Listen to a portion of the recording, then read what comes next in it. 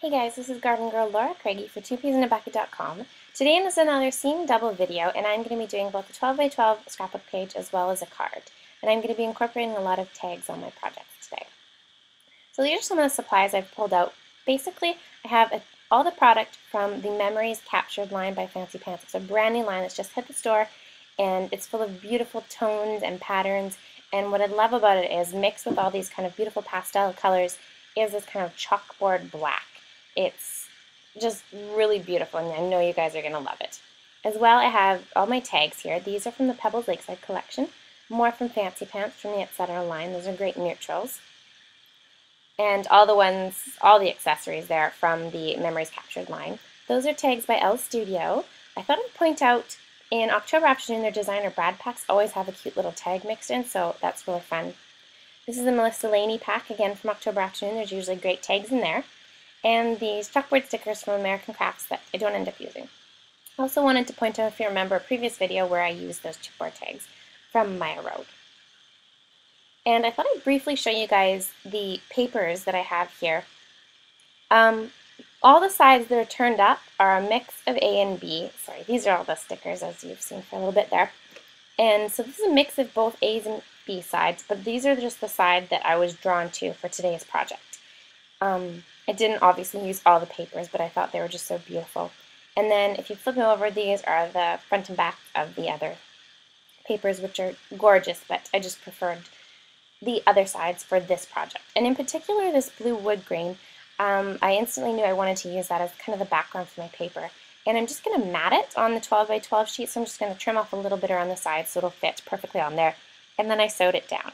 This is the second pattern paper I'm using. It's so beautiful with those polka dots and the lovely coral kind of chevron on the back. And basically I just matted that on the bottom of the sheet that I'd printed my journaling on. And I want my journaling and my picture to be rather, sorry, I don't know how to say this. I want them to be like the center of attention, I guess, really. So to do that, I'm placing them at the top of the page. So they're not off to the side or at the bottom or anywhere. They're right, just boom right there, because the sentiment of this page is it's something that's important to me. It's talking about him still sleeping with me and how I really just don't mind knowing that he's my third and last baby, and this age is going to pass by so quickly. You just kind of let go of things like that, and I just adore that he still loves to snuggle with me.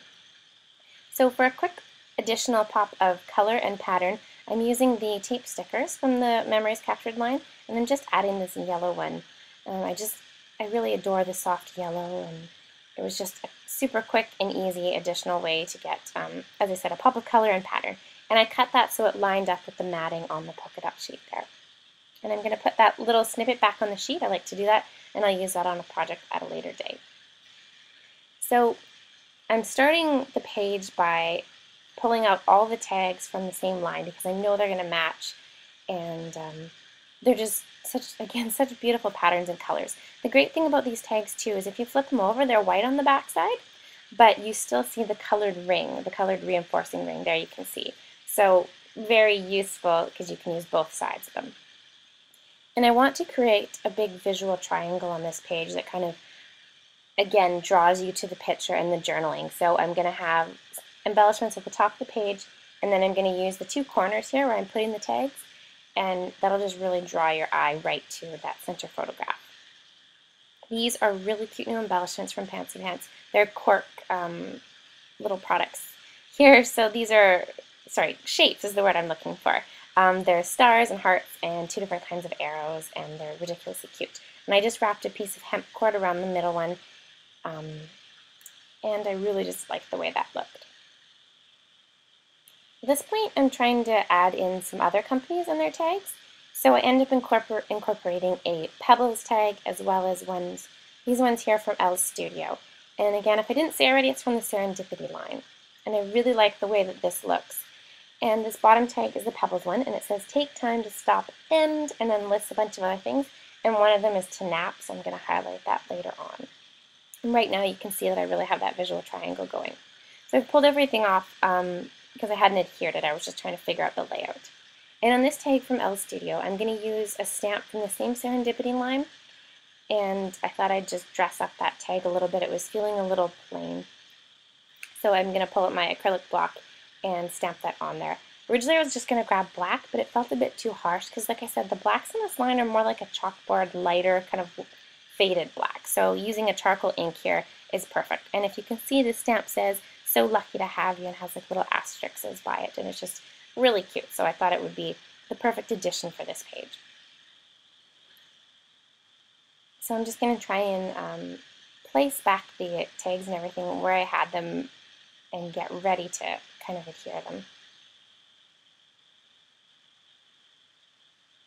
So this tag, as you can kind of see, there's a strip of washi tape on the back, which is a little weird, but basically that bow on there was attached to a really long cord, and I wanted the bow to be right at the top of the tag, so I just tucked down the other ends and adhered them with washi tape so I knew it would stay put. Now I'm going to go ahead and adhere those cork stars to the top of the page, and you can really see the pages coming together quite well now. It just basically needs a couple more embellishments and then to get working on the title. I'm going to pull out an enamel dot, and that's how I'm going to draw your eye to the little phrase on the card that says, "Take a nap." It's kind of the exact shade as the background blue. These are the buttons and shapes from, again, the same Memories Captured line, and there's stars on there, which is what I wanted to kind of bring in more stars. First off, to go with the cork stars at the top of the page, and secondly, because he's asleep, so stars kind of go with the whole nighttime theme, and I just adore stars. So I pulled 3 off there, 2 chipboard ones and 1 little button, and I'm going to adhere those to the page with a glue dot.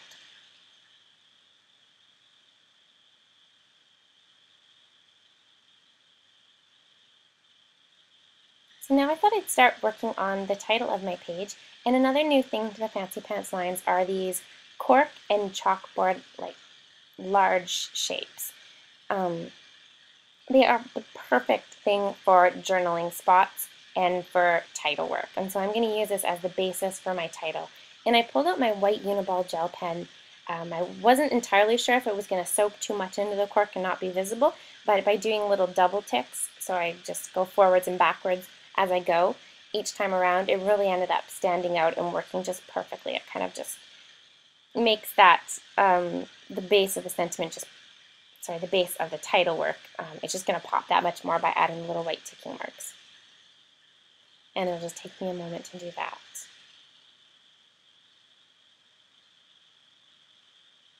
And there you go, you can see it done. It just really made it pop by adding those little white lines. And these are, again, new alphabet stickers from Fancy Pants. And I decided the title for my page, I pulled it from my journaling, and it's going to say, "Mama Loves You." And I wanted the loves to be really big and just the biggest part of that title.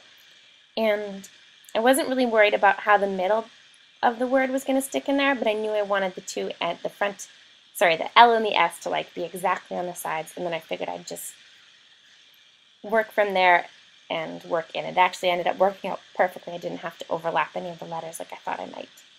And for the mama and the loves, I know I have to use a smaller font for my title there, so I'm pulling out these teensy type stickers from Doodlebug. You guys have definitely seen me use these before. They're an old standby, and the yellow is just kind of a perfect soft yellow to use on there. So I'm just going to quickly spell out mama and then you.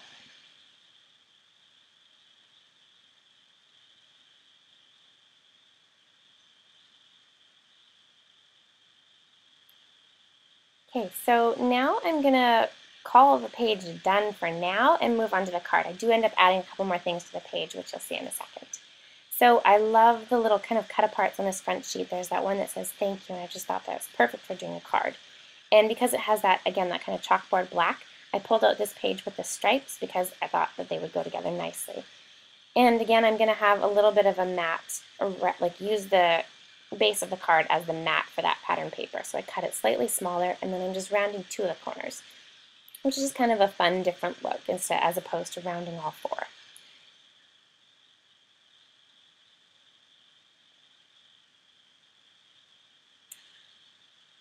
And for this thank you piece, I decided pretty much right away that I wanted, just for a little bit of added interest, to add it to an angle on the card.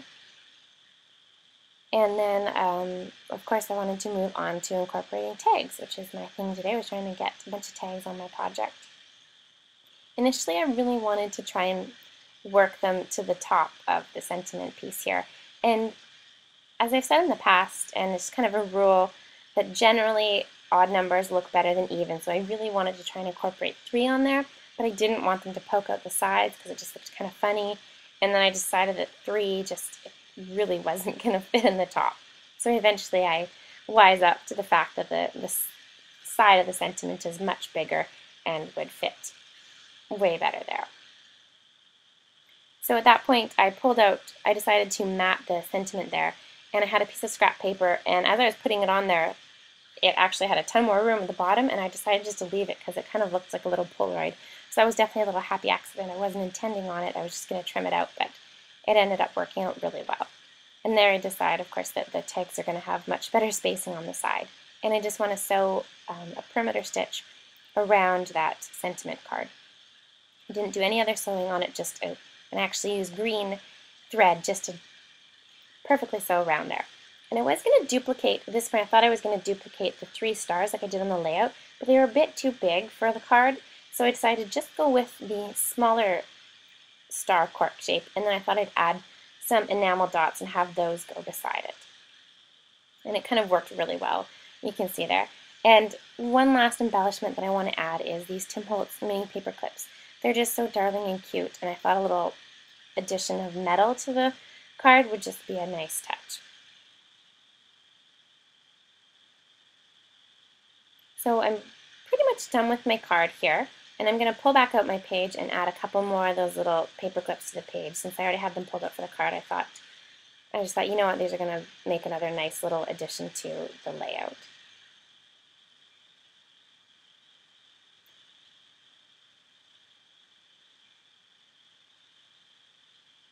And at this point, I think I'm done. Again, I do end up adding a tiny bit more, but I really loved the way that these came out. I absolutely adore this line, again, called Memories Captured. It's definitely one you should pick up.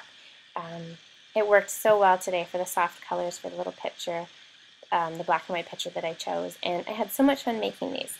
I used a lot of my tags up, which I think are just such a staple in scrapbooking, or they really should be if they're not in yours, because they're just an easy way to add a little bit of color or some stamping and that kind of thing to your projects.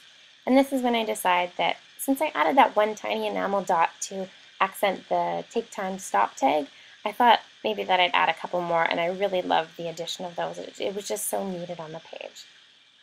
Just tiny little drops of color. I think pretty much every project I add enamel dots to, they're just like the greatest thing. So anyways, thank you guys so much for stopping by today and watching. I had a lot of fun. I hope you enjoyed watching and maybe feel inspired to pull out your tags. And I will catch you next time on Seeing Double. I hope you guys have a great weekend. Bye-bye.